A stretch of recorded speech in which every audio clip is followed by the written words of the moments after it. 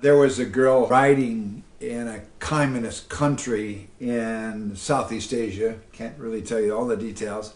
And she was sitting on the back of her mother's motorcycle. And she went by a church, and there was a cross there.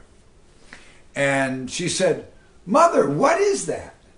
And she said, "Oh, that's the symbol of the God who died for his people so they could live."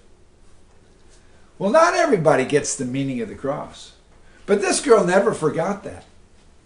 And I can tell you, it was Cambodia. And so later on, the Cambodian communists took over the country. And she had glasses. That meant she was educated. That meant she had to be killed. So they took her out and they lined her up in front of a pit. And the soldiers were there with their guns. And of course, everybody's praying at this point. Well, this girl thought, who do I pray to? And she remembered what her mother said. She said, you can pray to the God. This is the God who died so his people would live.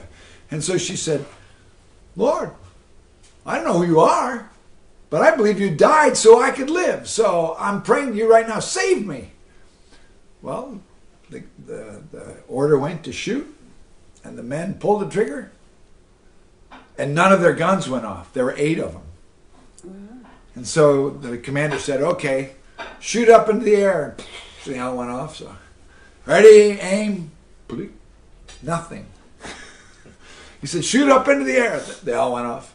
3rd time, ready, aim, blick. And the soldiers turned and ran.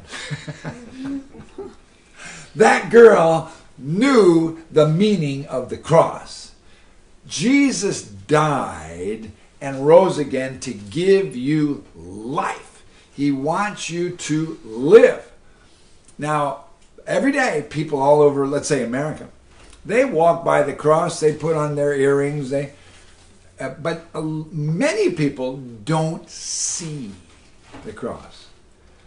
They have eyes to see, but they don't see.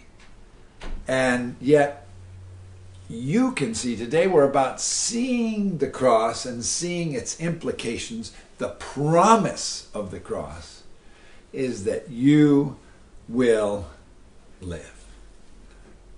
But some people don't see that. And so I want to summarize 3 major ideas from this passage.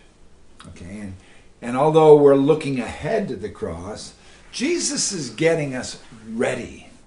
He's preparing us because we just read about the disciples and brings out these men that are receptive. Not only was she receptive, these are Samaritans, by the way. And so Jesus sees these receptive people coming that want more. And they've thought, I'm not eligible. I'm a Samaritan. I'm a woman who's been rejected. I'm not eligible to enter into what God is doing. And you might feel that way. Satan, as the accuser, wants you to think you're broken, you're disqualified, your past has ruined you, etc. That's not true. Amen? It's not true. You're not disqualified. You are qualified because God loves you. That's all the qualification you need. God loves you. And so, Jesus in verse 35, that's our key text. Jesus is talking to the disciples. They thought Jesus was hungry for food, and he actually was. But they said, here, Jesus, we bought you some food.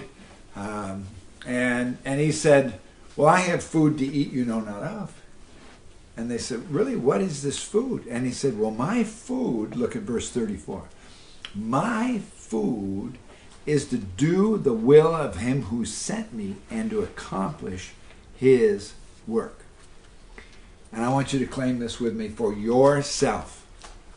You are sent. We're going to see that as the passage goes on. You're sent. Your Father has sent you. He has something for you to accomplish. And for you, it's food. For you, it's strength. For you, it's vitality.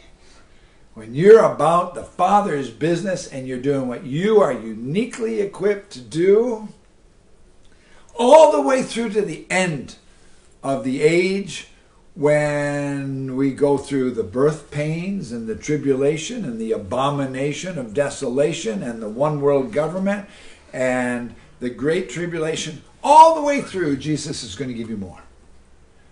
He's going to give you more. He's going to equip you to handle it. You will have food. The world may be starving, but you will have spiritual food. It's yours. It's your inheritance. It's your destiny. What qualifies you? God loves you. That's all we need to know. For God so loved the world. And so Jesus said, all right, disciples, now I want you to see something. I'm going to another level. You've learned me as Savior. First level, come and see. You've learned me as Lord. Second level, follow me. Now, third level of discipleship. Lift up your eyes. Look and see. And God is a God of promise. He's a God of covenant. He's a God that cannot lie. When he makes a promise, he keeps his promise. When you see, you are sent. When you see with God's eyes, when you see with eyes of love, really the third level is love.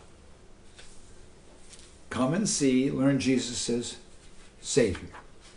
Follow me, learn Jesus as Lord. Look and see, learn to look at people with eyes of love. We can see with the eyes of love. But here's the thing. Once you see, you're sent. Now you can close your eyes again. You can decide, I'm not going to see them. There are lost people out there. There are hurting people out there. There are people under demonic attack. There are people who have been in foster care. There are people whose parents divorced when they were kids because they were strung out on drugs. And you could decide, I'm not going to see them. I'm going to live for me. I'm going to live in my own world. I'm going to live right where I want to be. But the problem is that's the rut that Satan wants you in. And then once you get in the rut, he clamps down. And you can't get out of that rut very easily. So you don't want to live in the rut of self-centeredness. You want to live with eyes of love. The eyes of Jesus.